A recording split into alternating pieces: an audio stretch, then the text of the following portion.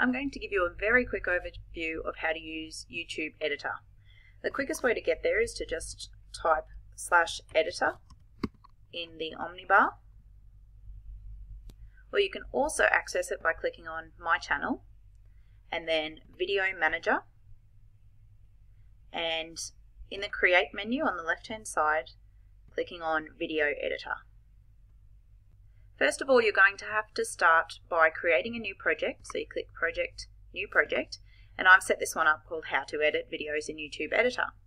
Now once you've got your space sorted, you drag the videos over that you want to start editing.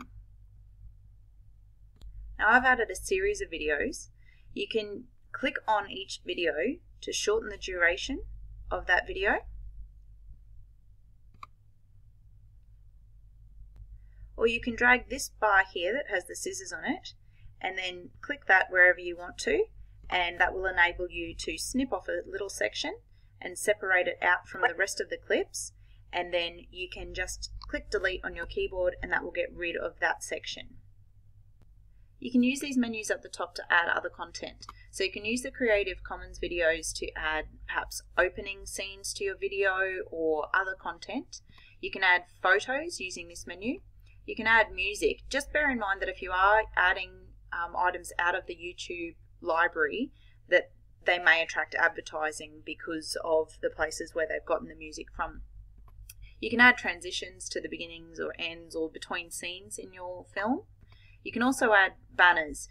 You wouldn't want to add a significant amount of text to your video because it does tend to fill up the space quite quickly.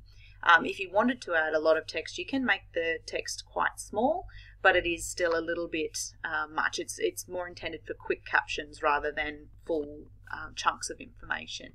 Once you've edited your video the way that you want it, you can just click on Create Video and then it will add it to your list of videos.